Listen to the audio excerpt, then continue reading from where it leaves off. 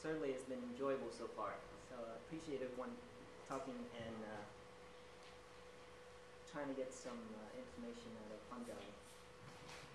So, hold on, I'm sorry. Here's your pointer.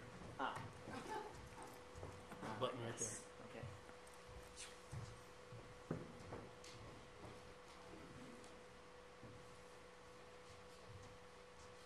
So, I get this title, but really it's about how fun it is to be in Panama. And if you're a naturalist, you like animals and insects and plants, the Neotropic is a great place, and especially because they're really friendly to tourists who go there. And also because Panama has housed one of the major tropical research institute, the Smithsonian Research Institute for Tropical Biology. And so it's easier to get permit, it's easier to get access, and so we go there and we find what we need to find. So here is a field station, and I'll talk about this in a little bit more. In the middle of the Panama Canal. Yeah. So what you're seeing here is actually part of the canal, which is a gigantic lake in the middle of Panama. And this is a great scene. You know, you're seeing water, you're seeing blue skies. It's nice and quiet, right? It's a tranquil scene. But that's not the sound of Panama. When you get on this island, I'll show you what it sounds like.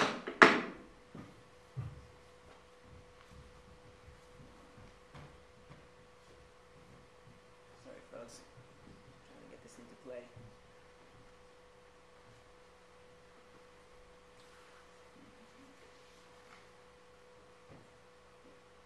There it is.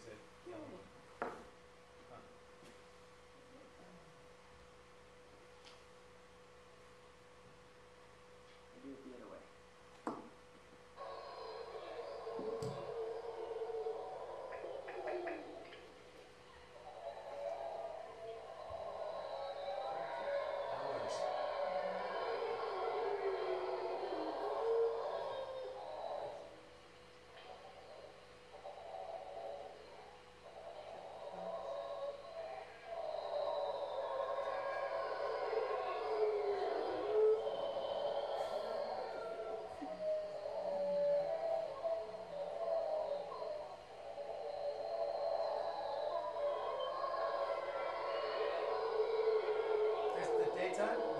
Daytime.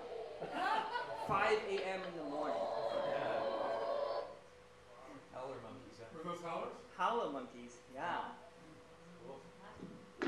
All night too? No, they start about at 5 a.m. Perfect alarm clock, per se.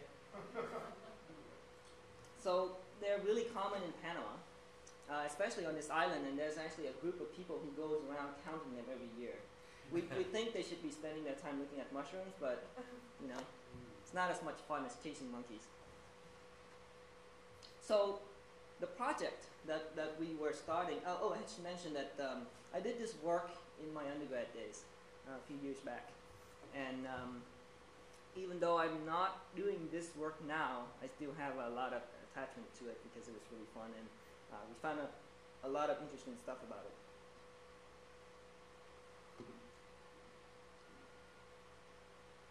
So I'm going to ask that everybody interrupt me and ask me questions as they come up, because I think that's more interesting. I don't want to be standing up here blabbering about my stuff and then wait to the end. So let's interact and get some questions in. So, oops. Oh, there it goes. Okay. So the title, Beetle Belly Yeast, was conceived by my old advisor, Meredith Blackwell, at Louisiana State University. And this is a cutesy title. It works really well for NSF funding. They like that, you know, something that the public can really get into. So the project was to look at beetles and then the yeast that live inside them. And the special things about these beetles is they live their whole life on mushrooms. That's all they eat. And if you can imagine, if you eat mushrooms all the time, nothing else, you're gonna get a pretty bad stomachache, I think. This group might disagree that that's not a bad thing to be eating mushrooms all the time. They're seasonal though, right? They eat different mushrooms or only one kind of mushroom? That's something that we don't know. That's part of the project that we were trying to figure out. We had some entomologists working with us, and we were trying to determine the patterns of how these things work.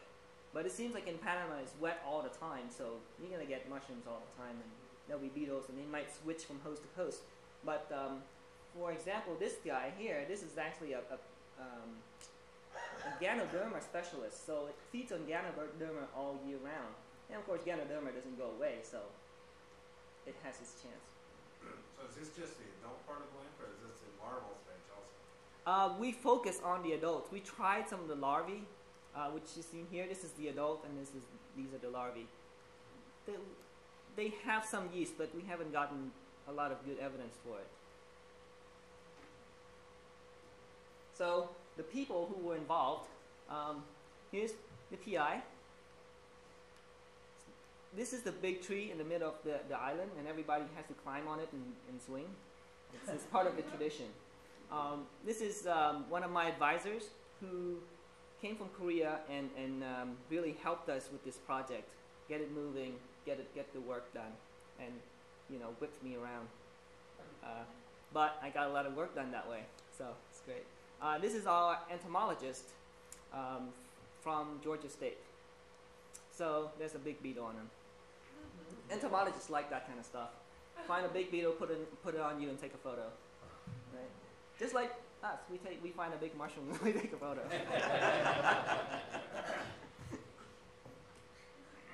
So here are the big 3 yeasts that you hear about. Right? Your Saccharomyces cerevisiae, something that is in almost everyday life for us, in alcohol, in breads, and people are trying to make it into to have the ability to make ethanol. It's not very good at it in terms of industrial production because it uses sugar, and that is an expensive resource. So people want to be able to use yeast that have abilities to break down plant tissue. That is the way to go, but we can't use this. This is a model yeast. It's one of those models that we use to study cell divisions. And then this is just a human pathogens. And those are the big 3 that we hear about, but here are a bunch of other ones that you don't ever hear about at all. But they're all there, and they're really useful in certain ways. So it keeps going, yeah. Yeah. So how many people have heard of this figure? Yeah. Okay, so there's an estimated 1.5 million species of fungi. This is an old number. The latest estimate is up to 6 million. So there's a lot of it out there. The mushroom world, we're just touching the iceberg of what's happening. But in yeast, there's a lot of potential to find new species. And when you find the right habitat, you will find new species. So here's what yeast look like. Right? Round, less round, slightly long, slightly less long cells. That's all we've got to work with. Sometimes it makes hyphae, which are the long chains. Sometimes these bunches we call pseudohyphae, and sometimes spores. But the morphology in yeast is really limited. So we rely on a lot of other characters, like what sort of sugar does this thing eat? Or can it ferment certain types of sugar? So is the one switchgrass, I remember George Bush too was big on switchgrass. He used to smile and say switchgrass. That was the solution. Was that a yeast solution? It could be a yeast solution, yeah. Right now what happens is you can take this switchgrass, you chop it all up, you allow the organisms, which is probably a yeast, to ferment that switchgrass and turn it into alcohol. But it's not very effective right now. And so people have looked at more better and better yeast in order to do this. For the switchgrass, because I'm a George Bush fan big time, I got great hopes for the switchgrass. So but it's really the yeast, not the switchgrass. Well, the switchgrass is just the Yeah. food. Yeah. Switchgrass is just the food. It's the yeast that does the work. So the project, right? Why look at yeast that live in the gut of beetles? Sounds fun, sounds interesting, but why? The reason is we think that these yeast will provide some sort of nutrition for the beetles, because a lot of these yeast can make their own vitamins. We as humans and other animals can't make complete vitamins, but some of the yeast can, and they make all the vitamins. And so if they live inside the gut of these beetles, they could provide all the vitamins and maybe amino acids, maybe detoxification. You eat poisonous mushrooms. Some of these beetles live on dead cats, and they're fine. So it could be the yeast could detoxify the toxins for them, and then help them digest. So that's what got us started. I'm new to the whole mushroom thing, so if the thing is poisonous to us, is dead caps, are they poisonous to like a deer or something? I'm not sure about deer, but certain animals they're not poisonous to. The toxins in the death cap circulates in the liver. So what happens is it circulates in your liver, and your liver tries to get rid of it because it knows that this is a toxin. But it accumulates and it keeps trying to get rid of it, but it can't. So the toxin gets concentrated in your liver. Eventually, the toxin will basically kill the cells in the liver, and then you die. In certain animals where their livers don't circulate these toxins, they don't get killed. So, anyway, where was I? Taxonomy. So, basically this is what we've done for several hundred years. How do we classify yeast? We look at their colony colors and texture. White, right, kind of boring. They're all like that. Budding cells. So this is how yeast cells divide. There's one cell, it buds out, make two makes four, etc. And then you have spores, and then you have certain growth forms, some responses to chemical. You see these strains respond differently to this chemical that I dropped on it. And then sugars that it can eat, and then these tubes are for fermentation, just to see what kind of, if it can ferment the sugars. This is what I did as an undergrad. Each one of these tubes contain a single medium that's sterile. You have to do this sterilely. And I did this, and I went through, I think that my estimate by the end was about 300,000 test tubes. But you need this. You need this data to classify your yeast. Otherwise, it's useless. And that was the past. So here's what we do now. We actually add a portion of this, and that's to sequence the yeast DNA. And that's really helped us a lot. So combine that with the morphology that I showed, and then the physiological characters. We do about 100 tests total to get an idea of what a yeast is, or what species this yeast belongs to.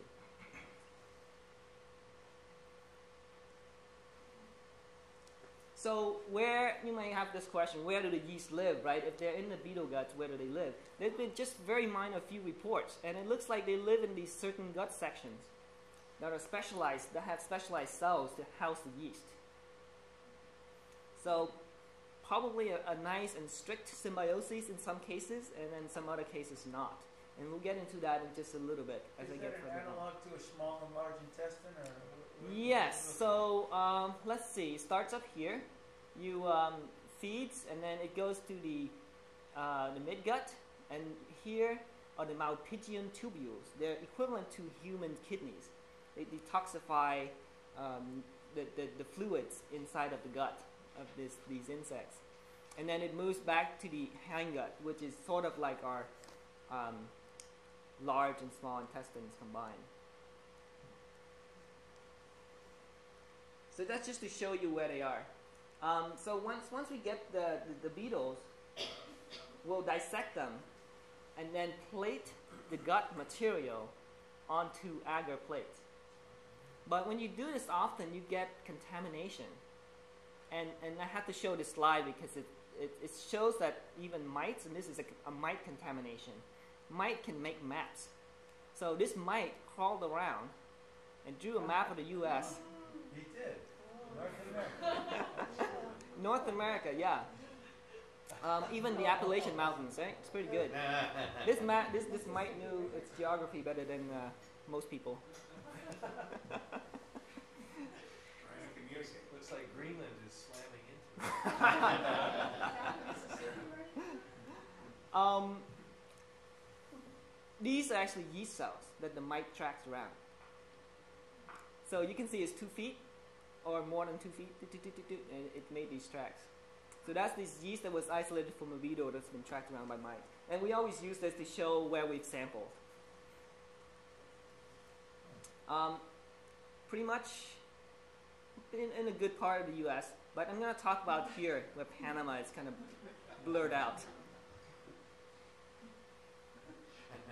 So here we are again. Let's zoom into Panama. Okay, so these are the borders. And right in the middle of Panama is this gigantic freshwater lake. This is Lake Gatun. And straight across Lake Gatun is the Panama Canal. That's where the canal was dug. And then I'm going to zoom in one more to Lake Gatun. Here to I can never say this fast enough. Barro Carolado Island. And this at one point was the top of a mountain. But when they built the canal, they flooded this whole area and it became a lake. And then this island, this top of this mountain became this island. So to get there, you start by flying into Panama City, take a taxi that takes you to some area around here, then you take a long boat ride through this narrow channel, and then out here to the island. And here's part of it. It's one of the giant ships that we had to share the canal with. And this is how you know you're in the tropics, right? Lush vegetation, palms, just really nice. And then we arrive at this fuel station. It's actually a really nice fuel station. You can actually visit it as visitors. You don't have to do research to go there. So they have these big 2 buildings. These are the labs. Then you get the dining hall. Then these are the dormitories. And we stayed in these and do our work here. So why come to Panama? Does anyone know why? Big bugs. Big bugs and lots of them. But really, the bugs and the other organisms are just as interesting.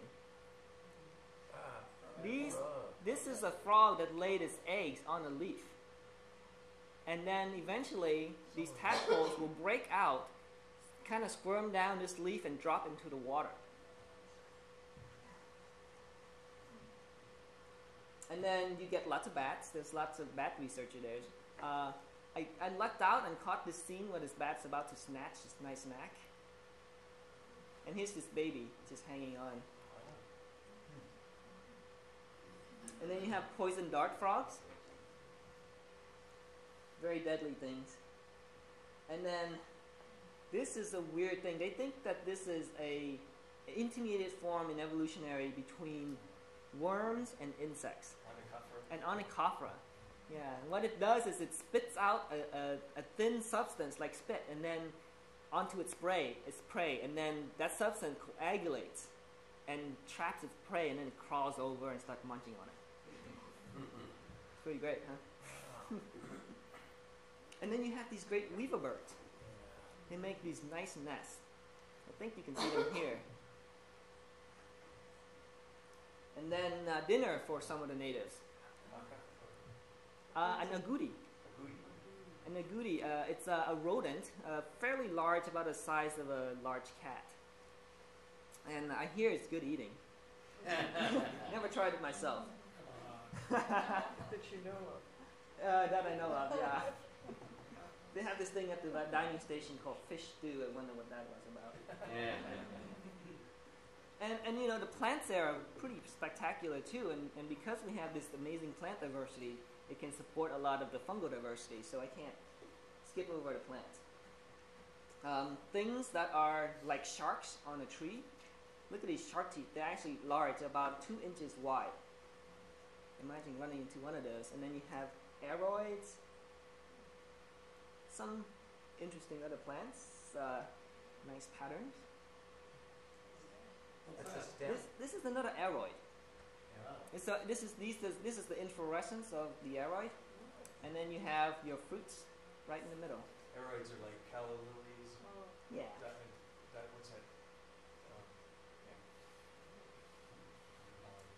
with Harem. an A. Harem, Yeah. cadaver plant. Like greens. Skunk cabbage. Like a spade and spade axe. Yeah. Yeah.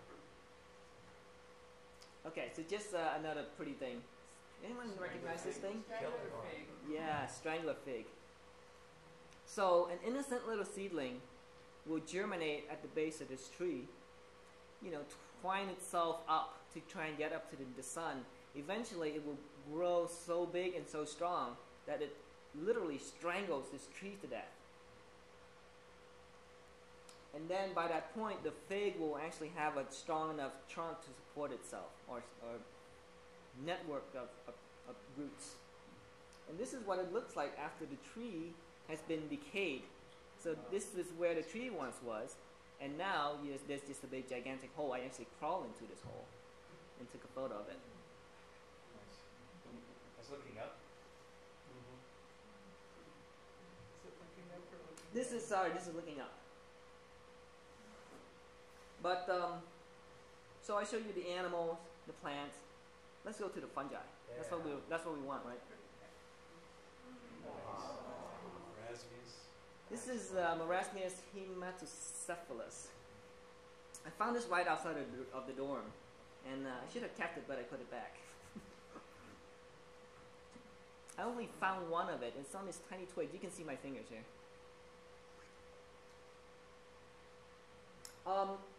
I am really bad at mushrooms. Oh yeah, right. I know a few California mushrooms, but when I go to the tropics, I'm blind. You know, I don't know anything. We had a collaborator who knew a little bit about what's growing there, but he never really gave us names on things. So if anybody here recognizes what's going on, please do yell it out to let everybody else. Well, now you have Guzman's book, Mushrooms of Panama. Ah, Well, how'd you get this one? how did I get this one? Yeah, this name on the bottom. You know, sometime it just come up somewhere. Yeah. Someone ID'd it. I put my photos online.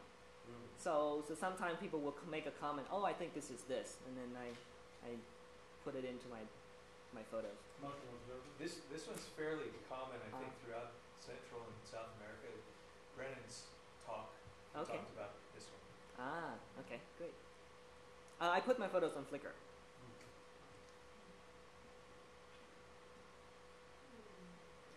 So some more pretty things, Marasmioid type, Yeah, Erasmialis.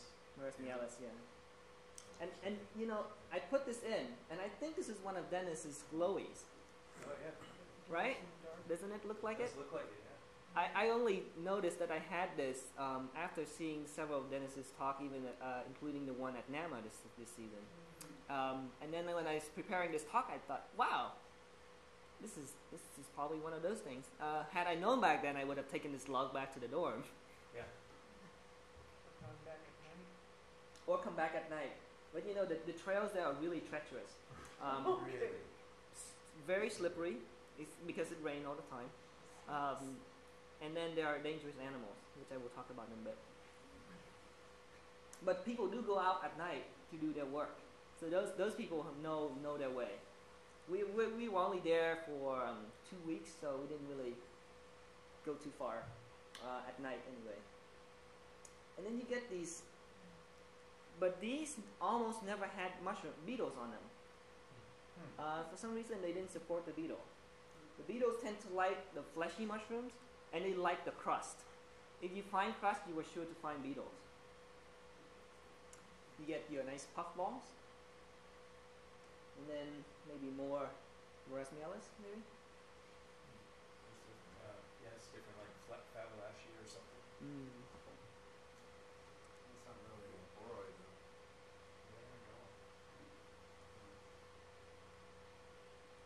but That's a I good name. it was fairly common in certain places. Here's my favorite. That might be a violation. Yeah, it was Fabulous Brasiliensis at one point. I don't know what it is now. Favelaceae brasiliensis. Okay.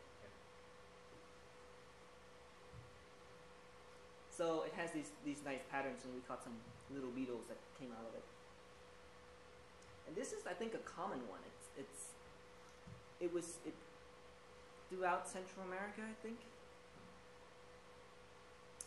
Polypores are really great places to look for beetles because they persist. Beetles crawl inside, and all you have to do is pull them apart, and you find tiny beetles. I hate finding those little beetles because they're hard to dissect. This guy might be a good guy to take on the mushroom one. You could go out there, he'd take all the worms, you'd take all the mushrooms. Exactly. Have I talked about how big some of these beetles are? No. Okay. The biggest one is about 3 inches that I've dissected. The smallest one is about 1 millimeter or less. So I try to get the gut out of those. Sometimes I get frustrated and just crush the whole damn thing. So you just crush them up and plate the whole. You add a little bit of water, you crush them up, and then you plate them. Often you find enough of those where you don't have to keep a voucher beetle specimen. Now this is cool. This is a bird's nest, but if you look carefully, you see these black strands. And in the tropics, we have these birds that collect fungal rhizomorphs and build them into their nests. These are just cords of certain mushrooms. And I will show that right now. Cool. So this was really a great find. I was walking and then I saw this big bloom. It's about 10 feet in the whole area. And you can't see the strands here, but the rhizomorphs are the black horsehair things that run down, and then you have mushrooms growing out of it. Tiny, How tiny large little is things. this field that we're looking at? I would say no bigger than a foot from top to bottom. It's great. Yeah. Here's this little bit better photo. You can see the rhizomorphs here. That's a marasmus too. Hmm. There's somebody that was influenced something, was doing something about tropical lactarius. And the lactarius would grow on the roots, but then they'd send rhizomorphs or something up the trunk Hmm. for the fruity body of the fruit. So they get out of the damp area and then get into the airstream. Ah. It's actually mycorrhizal, but I have this big root that went up to the trunk of the tree. I think Terry Hinkle, did he talk to you? You guys? He hasn't in a while. Okay. He was showing photos of the rhizomorphs just kind of crawl up into the trees. Sorry, not rhizomorphs, but the ectomycorrhizal roots that crawl up into the trees. A recent paper just came out about that too. So are those roots actually, like we think of roots that go looking for nutrients, or are those the opposite of roots where they're actually going out to spread themselves? I say both. Both. Yeah. The rhizomorphs tend to be water-conducting tissue or nutrient-conducting tissue. They're thickened, and in this case, you have a thick outer wall. So I think that protects them. But we find them in our mushrooms too, like rhizopogon. When you dig down, you find rhizopogon. You often find these threads, and those are rhizomorphs, but they're not well protected like these. But as you can see, it spreads itself out, and then it made mushrooms along the way. And then a polypod, I have no idea what it is, but it yielded a few beetles. And then stinkhorns. A lot of beetles. Not beetles. No? Flies. Yeah. Flies love these guys. And this one I find particularly interesting. It's like some of our red ones, but it has these spores that are inside this cage. And just as smelly as ours. Aren't those big, the flowers that produce odors? Those mostly have beetles that do the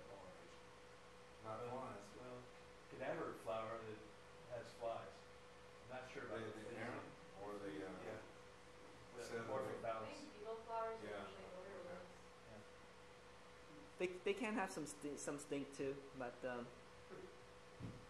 yeah. Anyway, a cool marasmius.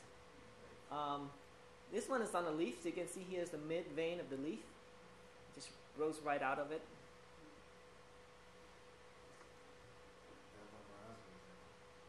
Yeah. I think in the tropics they call it, there's a deflexula. Oh, yeah. Yeah. You can see my fingers, so they're not very big. We didn't find beetles on these. And then I have to throw in an ascomycete because it's nice. A coquina, either speciosa or soxapes, something. And here it's growing on this very evil palm frond. You see these black bristle? What they do is if you put your skin against the bristle and jab it into yourself, the needles will break, and then leaving you with a nice palm splinter, and it hurts. By experience, by the way. But these cups are very cool. Okay, so I'm going to move on to the insects and show you some of the insect diversity that's out there. Ants are, of course, very common, and here it is just actually stealing one of our fungus beetles. So we weren't happy about that.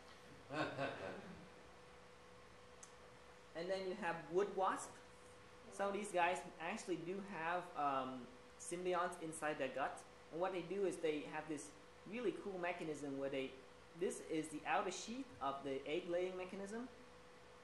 In the wasps that sting you, those are modified for stinging, but usually they're used for egg-laying. So here you have the outer sheath, and I don't know if you can make out this little line. Oh, yeah. That is actually the line where the egg will go through. It uses this as the a stabilizer to jab this little apparatus into the wood, where it will then lay eggs. And I was lucky enough to be at BCI, the station, where when the gliding ant guy was visiting. This was big news back in about 2005, 2006. This guy discovered that when some of these ants, when they fall off the trees, they will spread their 6 legs, and then that changes the air current and glide back towards the trunk if they fall. So that was great, and he showed me what they looked like, and I found them in the woods. And there they were. And then you get colonies of beetles, like these. Unfortunately, these weren't on mushrooms or crust or fungi, so we didn't pick any. Are those a millimeter, 3 millimeters? These are about 5. They're pretty big. Diameter? Mm-hmm. And this is a scene where it's pretty common. You see them all over, just crawling around, making big colonies like this. Okay.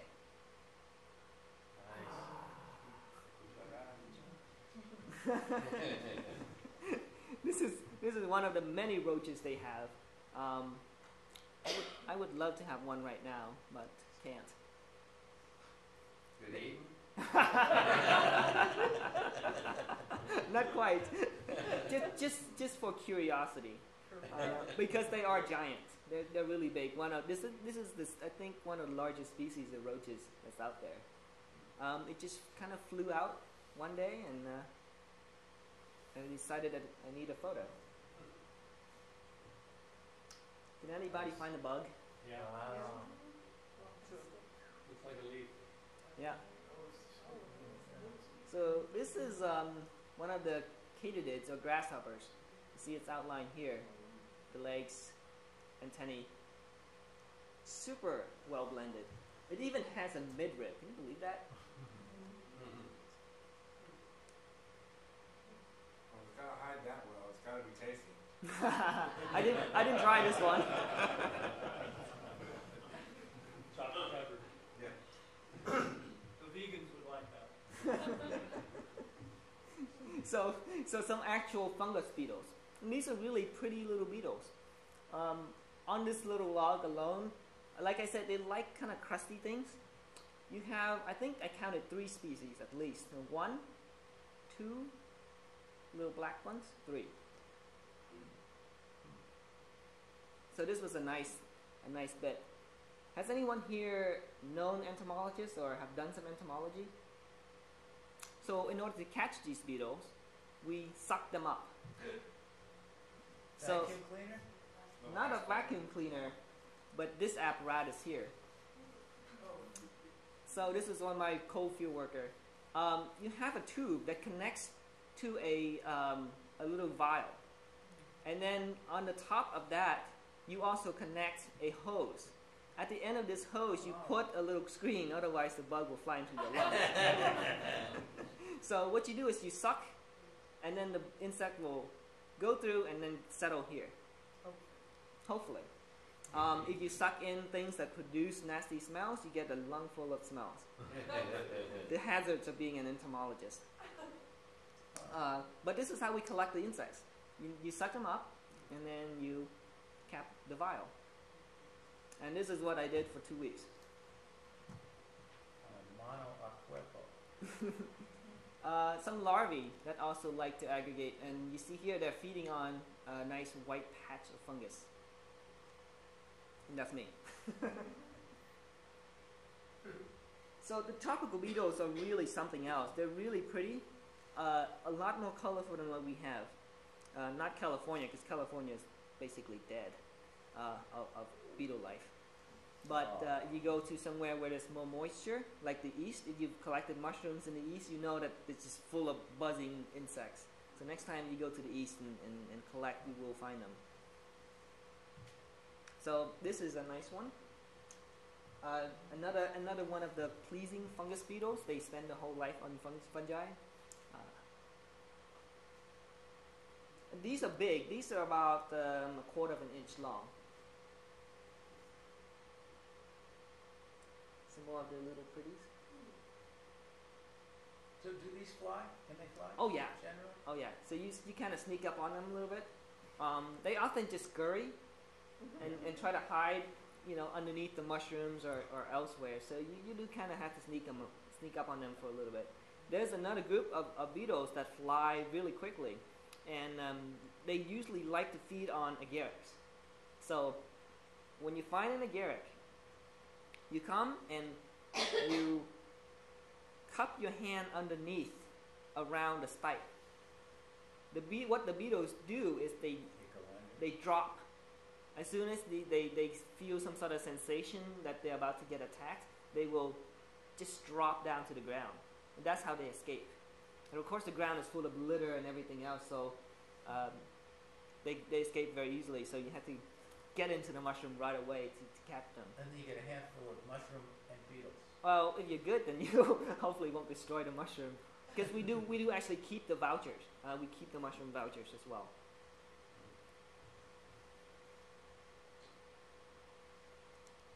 So some more pretty zigzaggies. But what the interesting thing you see here is another one that has 3 beetle species, 1, 2, 3. They are colonial, but in one patch you will have more than one species just eating. Oh, by the way, you can see here these are the little larvae, little white grubby things. Here too. I don't want to do what Butler did it, but are we going to find the same fungi in all of these guys? So far the pattern is not so clear, but I'll show you the data in just a bit. Oh, and then mites. Beetles get mites too. They tend to, these are phloretic mites, which means that they catch a ride on the beetles. So they'll crawl on here, the beetles will move to the next space, and then they'll drop off and move on to the next beetle and make their living that way.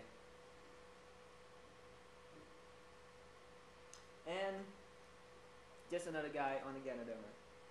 Okay, so dangers in the forest, right? You're in the forest, and we were on an island, so we were promised that you get no real snakes that can kill you. So that's good. But you have other things that manage to get over from the mainland. Like jaguars? Didn't find one of those. But what we found were lots of these. These are giant cane toads. If you're from Australia, they are the bane because they've been introduced to Australia and destroyed the crops. But they are native to the Americas, and you find them. They're pretty docile little animal, you know. At night they'll come out and you can actually walk and kick them without knowing because they just jump in the way. Really common, and there's grad students there have nothing to do, so yearly they will have a What do they cane. taste like when you look I don't know, no, but you see these two big pouches on either side. Those are poison glands. Ooh. So nothing eats these guys. No, it's fairly common to use that as an intoxicant, an hallucinogen. Well, I was mentioning the grad student being bored. I didn't mean to go that way.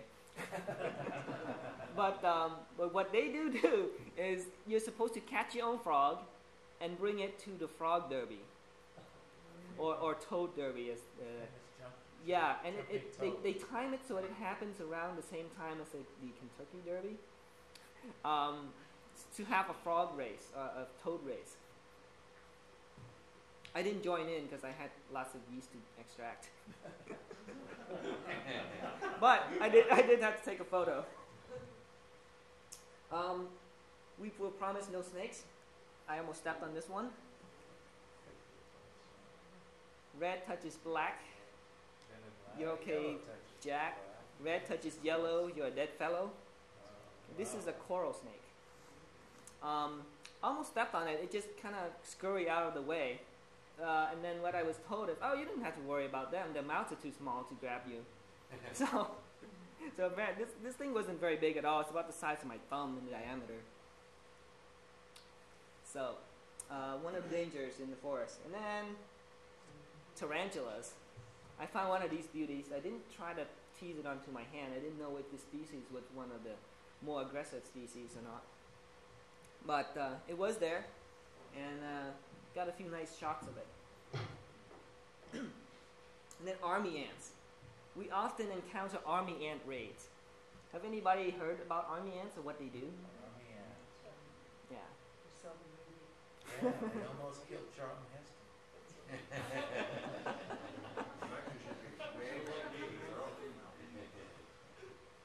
So these things come out by the tens of thousands.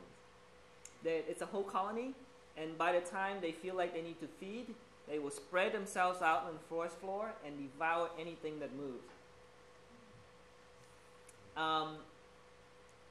When we see an army ant raid, we get out of the way. You don't want to be in the middle of these guys because they can cover you, and they have giant pinchers, which I will show in a little bit. That really hurts. So, do you know from experience how it hurts? oh yeah, They make it draws blood. Oh. Yeah. What do they taste like? Crickets. Crickets. So here's a colony that's at rest. So at night, what they'll do is they'll clump together into a protective nest.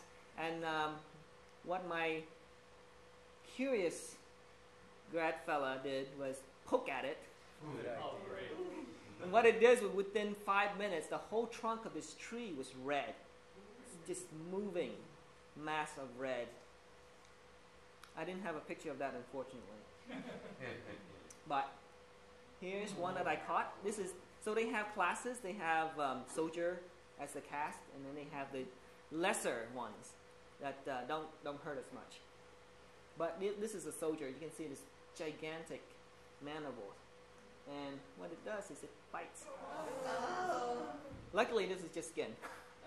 But I did manage to get a few good bites from it, and you usually have to yell and curse. They're really strong, and in order to pull the mandibles away from your hand, see how big the heads are? Yeah. This is full of muscle. So those muscles clamp the jaws. Is the vein just mechanical or also? Just mechanical. They don't sting.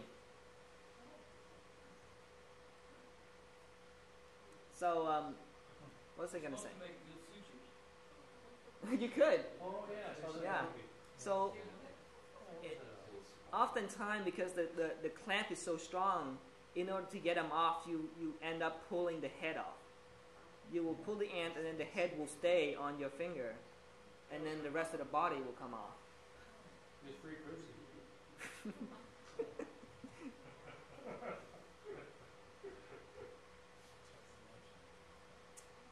A beautiful wasp nest. Oh, yeah. I didn't want to get closer for a photo, but I was really tempted because it was something to see.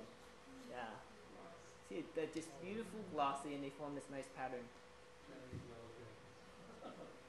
So, what are we, is that the oh, mostly the abdomen, so the heads are facing outwards? Yeah. Yes, the heads are here.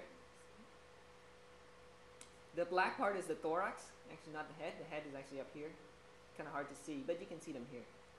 The eyes, and then Are they aggressive? shiny. I didn't want to test them.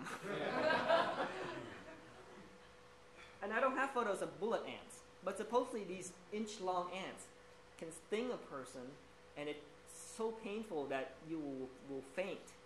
And there have been cases where some guys have been stung and fainted and spent the night in the forest knocked out. Woke up the next morning and kind of slowly walked back. I think I'd spotted one of those, then I left those alone. And you got stinging caterpillars. It looks like it has feathers. It's really, really neat thing. Yep. And then scorpions. You don't want to get close to these. And then a fierce-looking creature, but pretty shy. Yeah. Not. Vinegar in? No. Yeah. I guess you can call them whip scorpion. Does anybody recognize this in popular culture? I think it's a vinegar in. No, this one is not. Vinegaroons are only from Harry Potter. Arizona. Exactly. No, there is such a thing. Is that down there? Yeah, and they call it that because it squirts acetic acid. Not this one. Yeah. This is an amblipigid.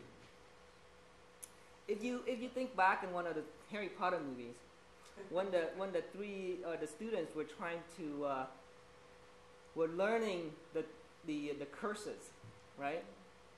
So the professor used this thing, and he says Crucio, and this thing was screaming. It doesn't scream. So the next time you see this part in Harry Potter again, you will recognize this creature. It's actually very shy, super fast. I mean, I try to catch it and just whoosh, and it's gone. Long legs, runs faster. Are we looking at the bottom? So this is the top. It's the top. This is the belly, the abdomen. So These are the two large pinchers that it's got. it carries them over its head? Yeah, the head is actually kind of hidden here a little bit. So it's an arachnid? It's an arachnoid. I don't think the arachnidologists would call it an arachnid. Okay, so that's enough fun. Let's get to some serious work. Here we are back in the lab. The two entomologists will catalog the insects, and then me and my professor would be dissecting. And we go out. We start our day at 6 in the morning, go out in the forest, come back for lunch, catalog, dissect, plate, streak out the yeast, go to dinner, come back, streak out the yeast until midnight, and then repeat. I'd love to do it again. It was so much fun. So this is what they do. You know, they collect out the beetles, assign it a number which matches to a mushroom, and then they pass it on to us. They keep half of the beetles for their vouchers, and then we get the other half for dissection. And some of these things are pretty. And then what you get are these yeasts that I sticked out. And then that's it. That's Panama. We're done with Panama. We go back home and we extract the DNA of the yeast, and we do all those 100 physiological and morphological tests that I talked about earlier. But how do you know what to use as a nutrient in the dish? Oh, it's just a general nutrient. So whatever you are, if you're alive, you can eat that stuff or whatever's in the petri dish. The yeast can. The yeast. Yeah, the yeast can. It's Generic a yeast medium. food. I'm sorry. Generic yeast food. Exactly. Yeah, generic yeast food. And so we extract the DNA and we put the DNA into a database, and then we analyze the data from there. And this is just to show what I talked about earlier. We do DNA, morphology, and then some of the physiological tests. Did you find any other fungi inside the Yeasts besides? I'm sure there were, but we didn't look for them. So again, morphology, and then this is what we've got after. This is actually a culmination of 10 years of work, and I didn't participate in the first 6 years of this work. So at the end, we got about 2,000 isolates from 26 families of beetles, and then about 12 families of other insects. We were looking at other insects too. And then, but when we started this project, there was about 750 or so known species of yeast. By the end, when I left in 2006, we've added 300 new species of yeast to that list. So we increased the knowledge by about 40%. The other insects you were testing, were you testing for yeast derived from fungi or other? No, I was actually, that was part of my undergrad research. Was I looked at other insects and then wood feeding insects. Oh. And that actually was important because we found some important xylose fermenting yeast, things that can break down the plant cell wall into ethanol. So just a brief. Yeast, I'm sorry. Yeah. But yeast. I mean, I'm kind of like a beer guy, so it's always about the yeast breaking down sugar. Yeah. So can they break down any type of hydrocarbon? Is that No. Do they necessarily need sugar, or could it be something more complex? That's the whole something point of the 80 test that I was doing. Right. Is each test tube contains a different type of sugar. So then you test each strain of your yeast to see if it can actually use this sugar or it can use that sugar or not. So it's always common, though, it's going to be some kind of sugar? It's going to be, Or no? we typically use sugar because that's what yeast feed on. And sugars can be complex, right? You can have 2 or 3 molecules linked together or just one.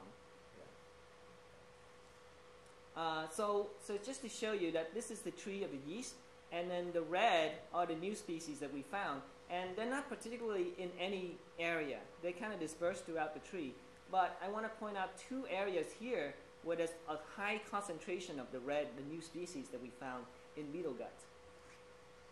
And I'm going to show you 2 case studies of how, looking in beetle guts, we've been able to expand certain clades, certain lineages of these yeast that live in beetle guts. So the first one is in the Tanzawaiensis clade, Candida tanzawaiensis. Candida is a common yeast genus. It's a horrible mess, but we won't go into that. So when we first started this project, Mikase, a professor in Japan, described this from somewhere in between this time, in 66 to 88. The timing is kind of unknown there. But basically, there was one member of this clade, and that's Candida tanzawaiensis from Mount Tanzawa in Japan. And then some years later, in 2001, that's a good chunk of time that's went by, where he's a research scientist at the USDA, who's a well-known yeast taxonomist, described a number of other species in this clade here. Are these all in the beetle gut yeast? These are all beetle gut yeast. Right? And then when we started, we found a bunch more. So it's just all in yellow, just to fill in this clade, to show that when you look in the right habitat, you will find a lot more than what's known. Were they mad that you guys beat them? Actually, they were very supportive. It's not that we beat them, we weren't working on the same thing. It's just that they have provided initial evidence of what's going on, and then we fill in the rest. So does the genus Candida only live in beetle guts? Is it already that The specialized? genus Candida is everywhere. It's everywhere. It's actually a taxonomic trash can, where anything that you don't know where they go, you throw in Candida. Sort of like our Tricholomataceae back in the days. Right? Okay, so yes. And then this is the other clade. Same sort of story. So you have something that was described in the 60s, and then once again in the 90s, and then when we started, we found a bunch here. We named them actually. These are our names. Candida panamensis, or Panama, and Lycopardine. This is a fun one. Everybody knows Lycoperdon, right? There's a beetle that lives inside of of Lycoperdon called Lycoperdina. Inside of that beetle, we have Candida lycoperdine. A bunch of other names. Actually, even this. You guys remember ATBI? The Great Smoky Mountain project, where people try to look at everything that's out there. All taxonomy, biological inventory. Yes, thank you. We found this species in the Smokies, so we call it ATBI or ATBI for that project, and people were excited about it. For a moment, anyway. So, I'm just going to sum it up. That we have now changes in taxonomy, and we use now DNA along with all these other characteristics that we used to use to get a more complete picture of what a species of yeast mean. And then many of the species were found from an unsampled habitat, basically looking at beetle guts. Who would have thought of that, right? And then the novel yeasts have great potential for industrial uses. I didn't really get too much into industrial uses because that's really for another talk, but you can ask me questions about it in the end. So I'm going to leave you with one question. What does one do with 300 new species of yeast? Anyone? Ferment. Ferment. Beetle belly beer.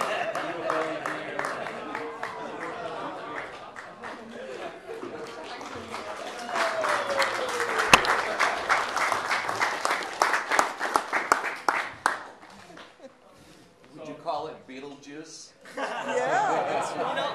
saw that movie. I was tempted to call it Beetlejuice, but I think that's a copyright infringement. So you're just looking at beetle guts. I mean, can you look at other guts of other I have. I've looked at other things that guts. eat mushrooms like us? You know. Yeah, so things. There's not a whole lot else that eat mushrooms. You That have eat mushrooms, you a have lot a few of other flies. You have collembola, but that's about it. Deer, squirrels. Oh, those guys. Yeah. No, we haven't dealt with them. You know, dissecting mammals from the wild is really not easy. No one cares if you catch 100 insects. They scream if you catch one squirrel. So it's a lot harder to work with. Are there any yeasts that are self-sustaining that don't require sugars from another organism? It has to eat, so it's gonna have to get its nutrients from somewhere. There are none that are autotrophic, that make their own food, like plants. Yeah, I'm just thinking because we're at the point now where we're trying to find what might have grown on Mars, what might be growing in Mars. I'm not sure how ancient yeasts are, how primitive and self-sustaining they might be to be able to survive an environment like Mars. So I thought maybe you might weigh in on that a little bit. I think they're actually pretty wimpy, despite the stresses that we put them through, high alcohol contents and high sugars. They're not able to protect themselves as well as say a bacterium could. So in that sense, I don't think you're gonna find yeast on Mars for anytime soon. It sounds like yeast appeared on the scene of life a lot later in terms of the first organisms. Yeah, they're ascomycetes, so they appeared about the same time as the ascomycetes appeared, which is later than the other fungi. Where were you getting your funding No, we were getting our funding from the National Science Foundation. Hence the cutesy title, beetle belly yeast. Were they passing it through from some industry that wanted to use the fermentation yeast or something? No, the National Science Foundation is the taxpayers' fund. So this had nothing to do with any company. So it's pure research. This is pure research, but it has an applied area. And one of the yeast that we actually found, not in this beetle, but the one that I carry with me, this little guy here that I worked on for some years, live on wood. And we found a species called I called Spathaspora psallidarum. This is a psalid beetle, and that's now being used as the sort of getting toward the forefront of industrial ethanol fermentation for plants like bagasse and switchgrass. Switchgrass. So there is some uses there, and hopefully, if all goes well, in 20 years we'll be driving ethanol, using ethanol that came from the research that we did using public funds.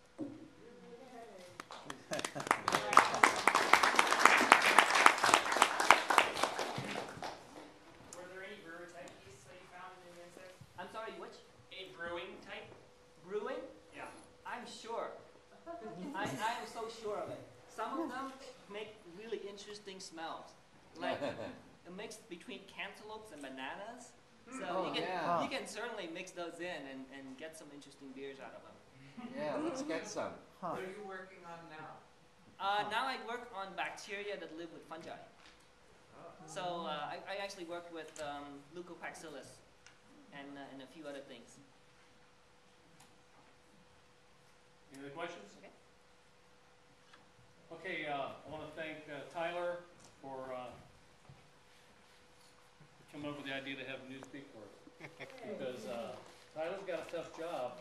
It's his first year doing his program chairs, finds new speakers every year. And next year I know he's going to do a much better job because there's tons of speakers out there that'll entertain us, right? Yep. Yeah. It's hard sometimes finding speakers Thanks, Steve. for this group. But when he came up with this idea, I thought, yeast? Very interesting. Thank you very much, Steve. Great. Thank you.